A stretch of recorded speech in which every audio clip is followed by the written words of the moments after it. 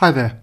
Now in this video I want to carry on working with this particular integral here, 1 over the root of a squared minus x squared integrated with respect to x, where a is a constant. I showed you earlier that it was the inverse sine or arcsine of x divided by a plus a constant of integration. And what I've got here are the types which we reduce now down to this type by completing the square. So for this one we've got the integral of 1 divided by the root of 12 minus 4x minus x squared integrated with respect to x.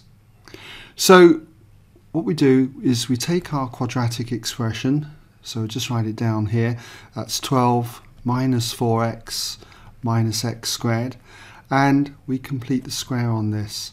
Now because it's got a negative x squared here, what I do is I put the minus down here and I rearrange it. I write minus and then in the bracket we've got x squared and then plus 4x and then minus 12.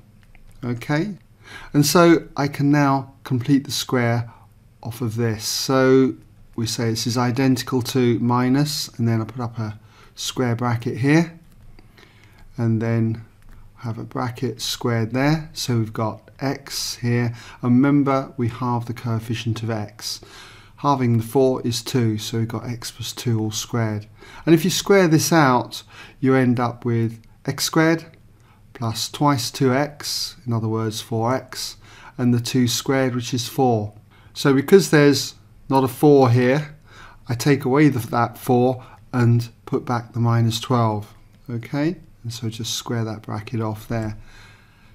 And then what I've got is, if I expand this, I've got minus x plus 2 all squared, and then minus 4 minus 12 is minus 16, and then this minus out here gives us plus 16. So I can rewrite this particular integral as being equal to the integral of 1 divided by the square root then of those two terms, minus x plus 2 all squared plus 16. But I'm going to swap those two round, write it as 16 minus then x plus 2 all squared. And this is integrated with respect to x. So I'll just border that off there, okay? Now, with practice, you will find you can do this straight off, but what we do is essentially integration by substitution. So if I'm doing integration by substitution or changing the variable, then what we do is we say let u equal the x plus 2 here.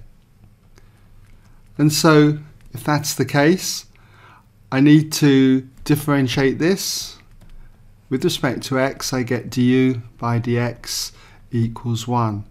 And if we're changing the variable or using integration by substitution, I need dx by du. So from this, if I invert this, dx by du would be 1 over 1, which is 1.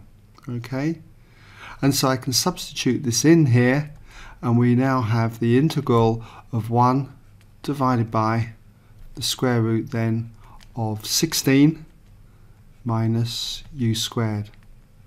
And that's integrated with respect to u. dx du, remember, is 1, so you've got 1 du. And this takes on then this format here.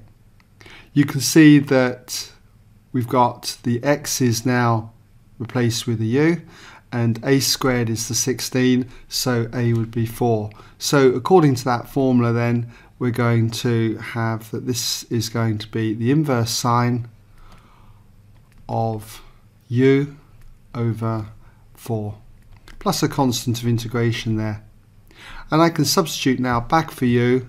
U, remember, was x plus 2, so we've got the inverse sine of x plus 2 all divided by 4 and then plus the constant of integration, c. Okay, so I hope that's given you an idea then how we go about integrating something like this, where we use completing the square.